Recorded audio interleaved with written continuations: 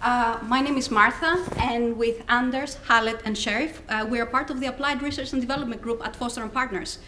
A lot of people have been asking, what did exactly Foster & Partners do with SPOT? So we're here to shed some light on some of these questions. We're very excited to do this after Brian and David gave the fantastic presentation about how SPOT is being used in construction.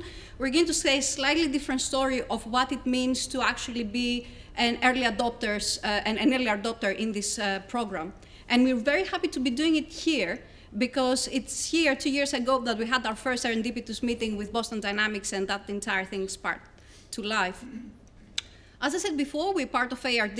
Whoever kind of joined our presentation in the last session in another room knows a little bit about what we're doing. We have a wide breadth and depth within the office, and these are some of the areas of interest to us. Our main target is to take research and innovation from the labs to the hands of the designers today. So we thought that with SPOT we had a fantastic opportunity to bridge two of our interests, robotics on one hand and digital twins on the other hand. So for many years, we, as others along with us, have been exploring the possibilities of robots on design and construction. I think as it's obvious from here, from bricklaying to 3D printing rebar, concrete 3D printing, or even 3D printing metal, the construction industry has been constantly evolving and augmented by robots.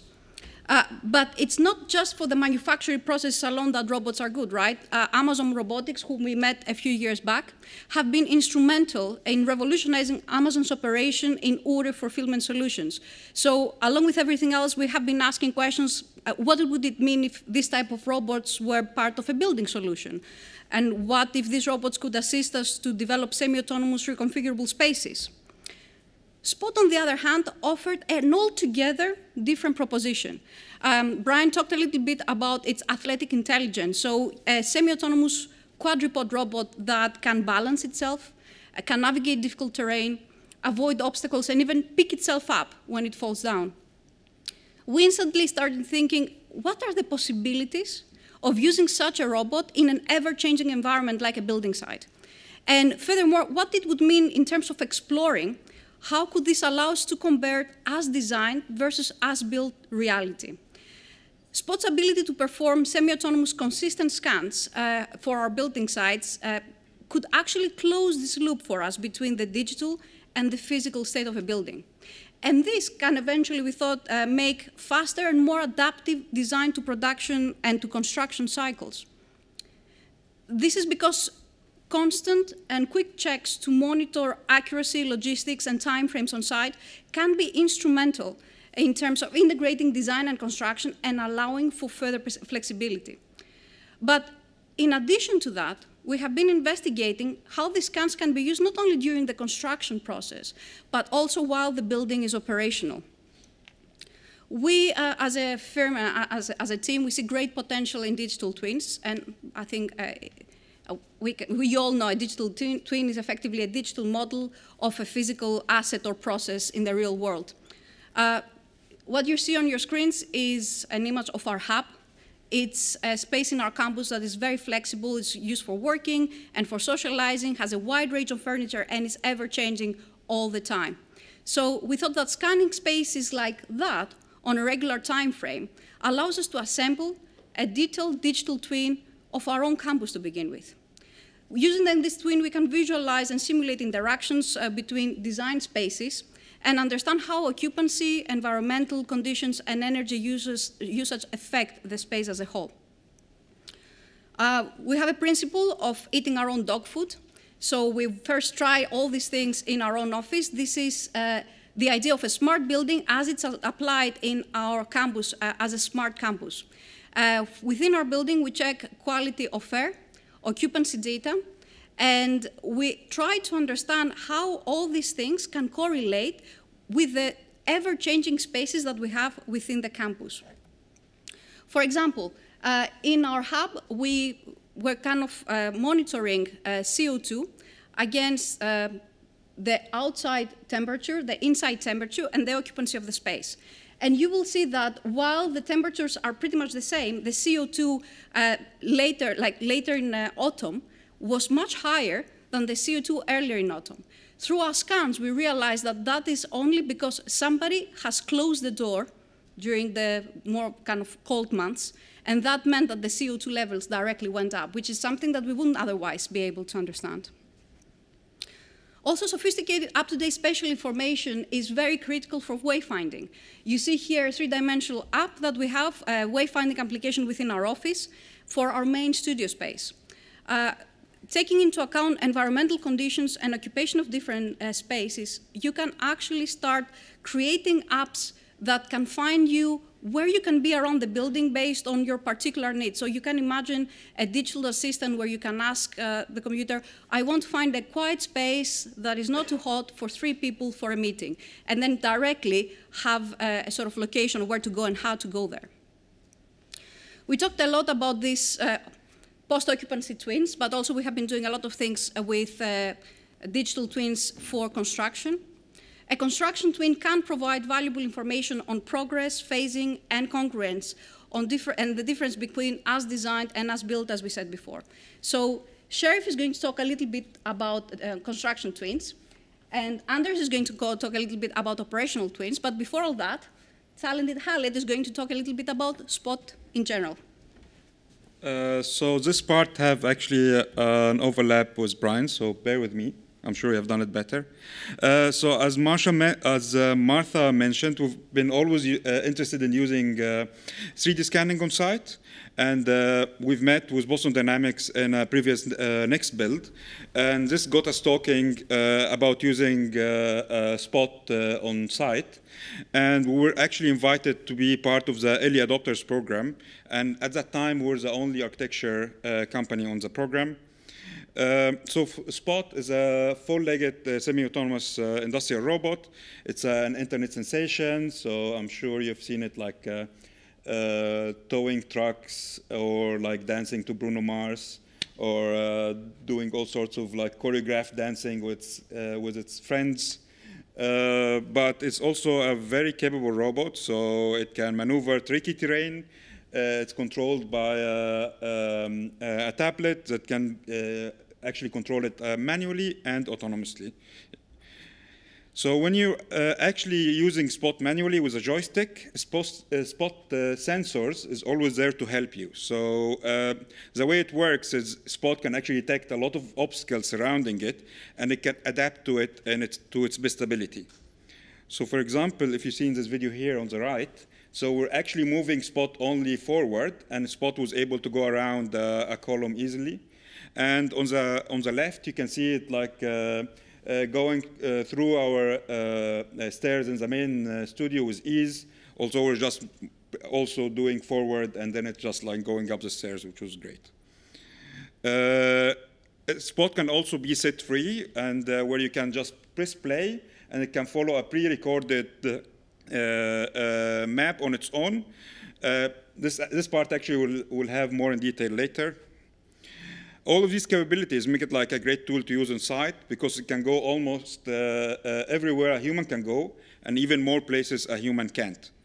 And it can also overcome obstacles which I have seen other robots, like wheeled robots, really struggle with. It can also customize by the array of accessories. Brian have seen a lot of these, from GPU computing, CPU computing, all sorts of sensors, even a robotic arm. Our setup had a LiDAR scanner on the front, and this was to help with, and this is kind of like the same scanner that's used in an autonomous car, and it's used to assess the SPOT with navigation through maps. And the other accessory was a high-resolution 3D scanner made by Faro. And at the time, this was the only integration available. Now there's much more integrations that you can use. And the scanner we used was Faro M70. Usually the scanner used manually, where a person moves the scanner to one location, takes a scan, runs away so he doesn't appear on the scan itself.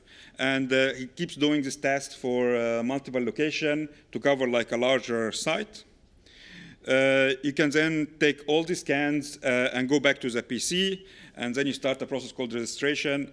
I'm sure some people of you here have done it. and is usually a tedious process because a lot of times this is what you get, right? So you get all the scans back, but they're all in the origin, and they're not like related to each other. And then you need to figure out how you would able to register the scans. You start by grouping them into smaller groups, trying the auto-registration, and then sometimes this fails. You need to do manual registration where you find like features in both scans, and the process takes longer and longer. Spot, on the other hand, have like a great feature where it's like starting from a known location using a marker, which is what you see on the left. It can record a map of its surroundings, and it can record its movement through this map. And it can also go and repeat this path over and over again, even if the surroundings started changing slightly as well. So it adapts its movement even if the surroundings change. On the tablet, you can see how it defines obstacles in real time. So while moving autonomously, you can see it can actually check if it's anything it's coming is on its way, and then it can adapt to it. During the mission, we can define some points where we ask Spot to take scans. And when we run the mission later, each time we run the mission, a scan is taken in the exact position. And the important part is we can actually embed location data that Spot have from its map into the scans, which give us like a very different experience when you go into registration, because on the right here is the raw data coming from the scanner, already with the location data embedded, so you can see it's very well structured, and then the registration is much easier against what you get if you don't have any location data embedded in it. Now Anders will tell us more about how we've been using Spot, so I'll move to Anders. Thank you very much, Khaled. So in the most general sense, Spot is useful whenever we want to get four-dimensional information. So that is a snapshot of a space at a particular point in time, or when we do these repeated scanning sessions, how a space changes over time. But you might also want to say how time changes over space.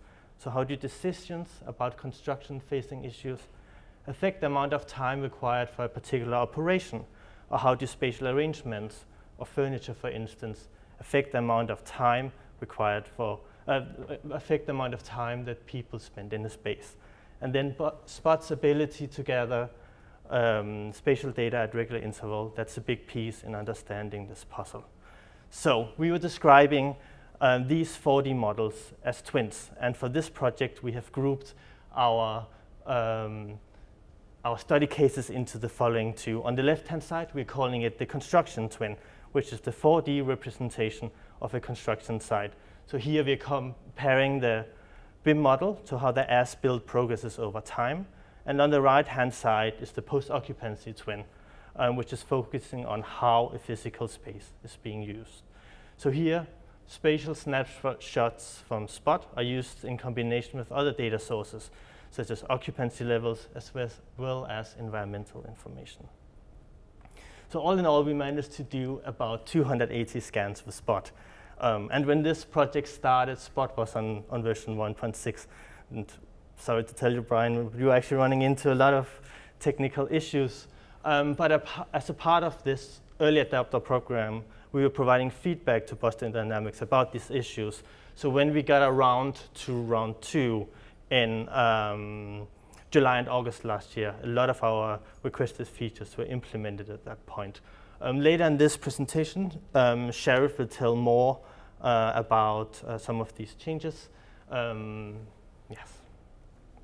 So for the case study for the post-occupancy twin, we were using this space in our London campus called the Hub. So as Martha previously mentioned, this is a flexible space, and the use case goes from being a breakout space to a space for focused work, for lectures, and for social events.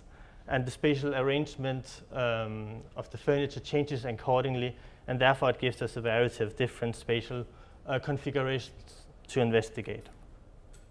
So as a part of a separate research initiative, we've been using this same space as a testbed for smart building technologies.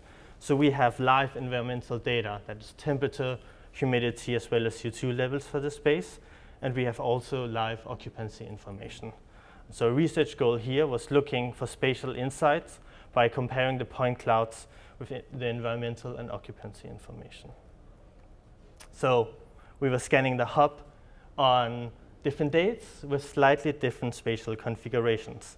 The plan you see here is actually a plan view of a point cloud, and the yellow dots, that was the scanner locations, so from where Spot would scan the space. At this point in time, as I mentioned before, Spot was in version 1.6, and one of the limitations back then, which is a year ago, was that we had to do the whole mission, so all 8 scans in one go. So if the robot got stuck or lost Wi-Fi connectivity, we actually have to redo it all. In addition to that, we wanted to scan this space in relatively fine detail. And we also added colors to the scan. So we spent about 5 minutes per scan. With the configuration that we had, there was a cage that protected the scanner. This was important specifically on the construction side, but we wanted to try to scan without this cage because the cage actually occludes parts of the point cloud. So we ended up first doing a test run, and then we did just to ensure that the robot was able to see all of the furniture and obstacles. Then once that was successful, we would walk the full route.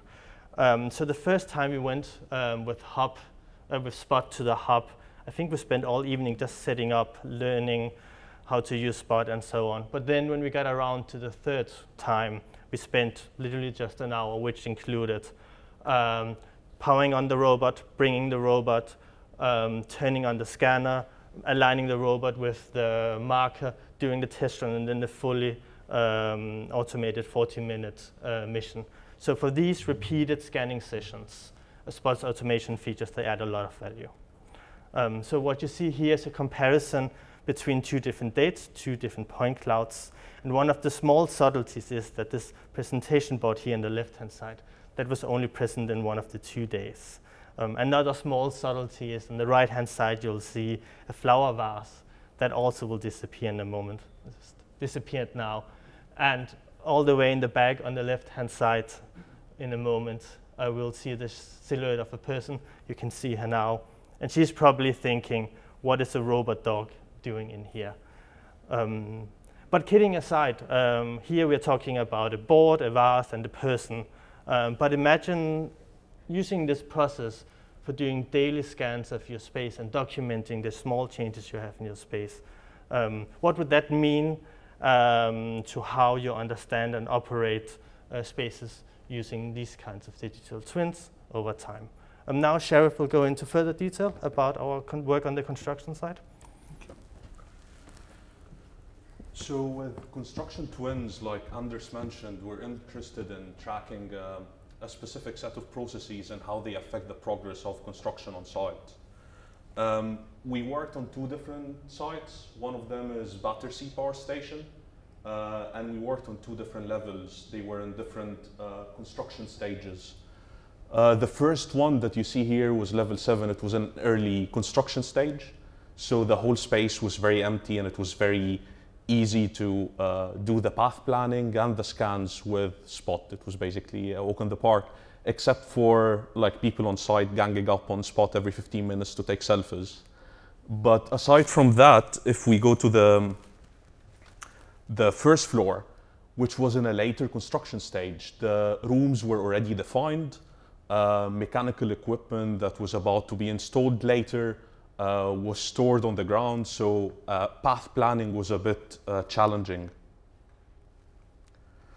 You can see over here the floor plan for the different rooms, and some of the challenges that we were facing with Spot 1.6, like Anders mentioned, was the battery capacity.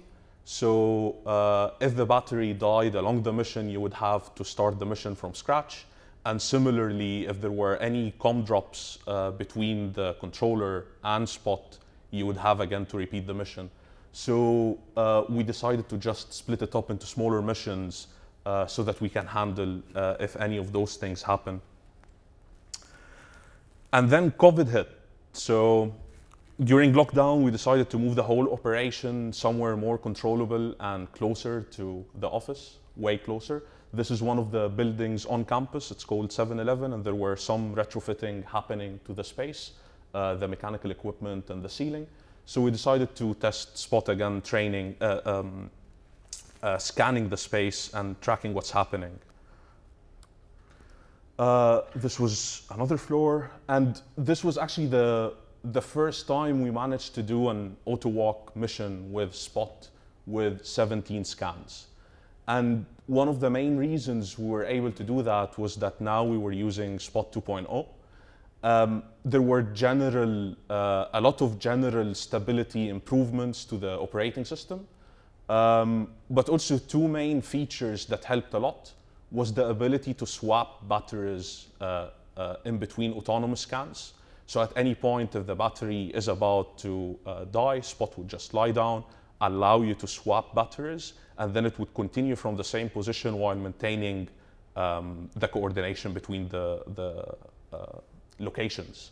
And similarly as well, if there are any comms drops, it would just lie down on the ground, wait for you to approach it a little bit to gain connection with the tablet, and then it would stand up. You can proceed with taking a manual scan to replace the one that was dropped, and it proceeds with the whole mission.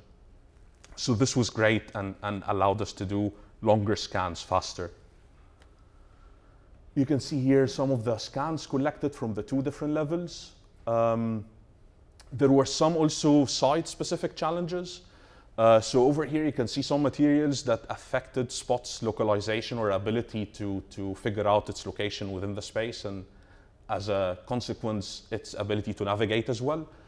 Things like the ceiling panels that had very small perforations, or the bubble wrap that was used to cover stuff. Similarly, the insulation materials for the ducts.